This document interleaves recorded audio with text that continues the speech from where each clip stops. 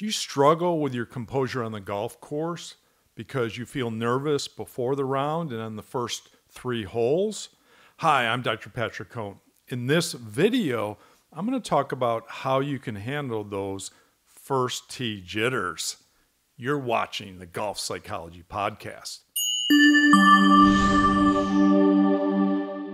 Here's the question I received from Dan.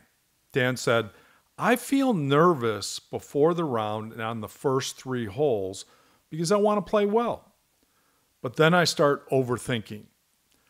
When I start out nervous, it's hard to get my composure back during the round. How do I start the round with a calm mindset? Dan, great question. I want to differentiate 2 different mindsets for you. One is what I call playing with pre-game jitters or pre-round jitters in this case. The other is performance anxiety. Performance anxiety and pre-round jitters are 2 totally different concepts I want you to be aware of. All right, so you know what the first tee jitters are. Every golfer knows what the first tee jitters are. If you feel nervous before the round, it may be just those garden variety pre-game jitters. However, many golfers will turn the pre-game jitters into, I must be anxious. My heart is beating. I have sweaty palms.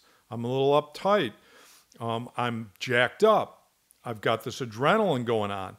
That could be instrumental and helpful for your game.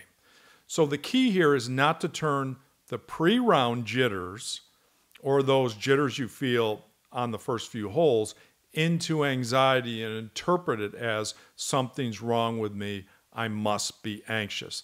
That's not necessarily the case with many golfers. So you could be talking yourself into feeling nervous.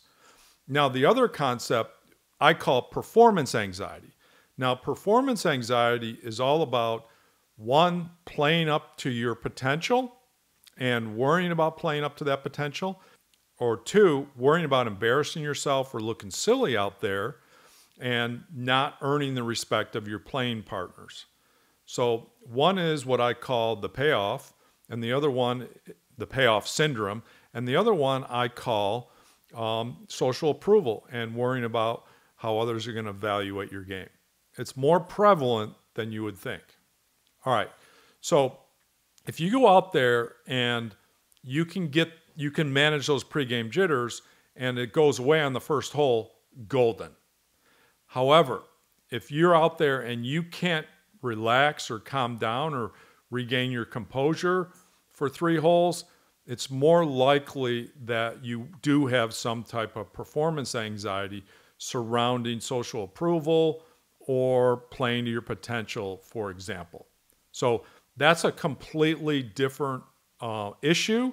And you have to address what the real fear is. What's the underlying fear? What's so important about playing well? What's so awful if you don't play well out there? Those are some questions you need to ask yourself and unearth what is that underlying fear that makes me so anxious. You're not anxious for anxious sake. You're out there worried about something, worried about hitting that target score, worrying about what your playing partners think, worrying about whether your playing partners are going to think you're a good golfer, they'll respect your game. Could be many different things. That's the place that you have to start in order to gain that composure early in the round, because you have to address that fear head on. All right, thanks for your question. If you want help with your game, jump over to peaksports.com and check out our new golf program, the Golfer's Mental Edge 2.0.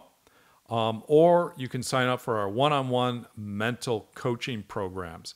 That's at peaksports.com. Thanks for your question and good luck with your game.